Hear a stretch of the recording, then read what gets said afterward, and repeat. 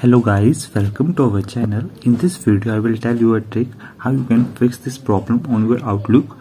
Most features are disabled because your Office product is inactive. So many users are facing this problem recently on their Outlook. So I will tell you how you can fix this problem. I have facing this problem from a long time. So in this video I will tell you the solution how you can fix this problem. Hope you like and subscribe our channel Zero to Infinity and follow some simple steps that will help you to fix this problem.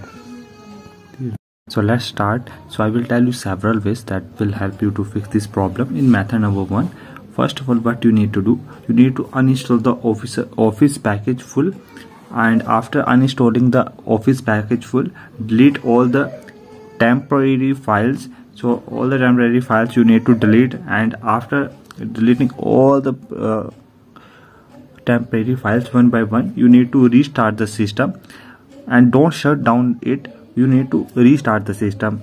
After reinstalling the system, install Office package again, and now after installing the Office package again, you need to activate it. When you activate it, your problem got resolved. So in this way you can fix this problem.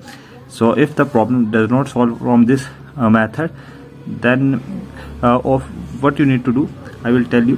Office 365 is a subscription model. You need to associate the installation with an active subscription. To do so, try to activate. It should be popping up asking you to sign in with the account your license is on. If that fails, run Sarah, the Office support and recovery assistant. It will sort out your problem, and you can also try to downgrade the app to reader mode, and you can view and print, but you cannot edit. So in this way you can fix the Outlook problem that most features are disabled. I hope you like and subscribe our channel.